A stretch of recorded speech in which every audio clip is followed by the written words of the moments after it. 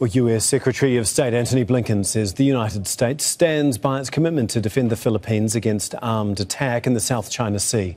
Blinken is in Manila, where he's been meeting with the Philippines Foreign Minister. Tension has been rising with China over disputed waters in the South China Sea.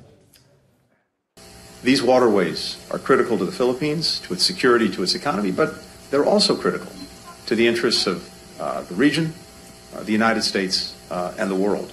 It's why we stand with the Philippines and stand by our ironclad defense commitments, including under the Mutual Defense Treaty.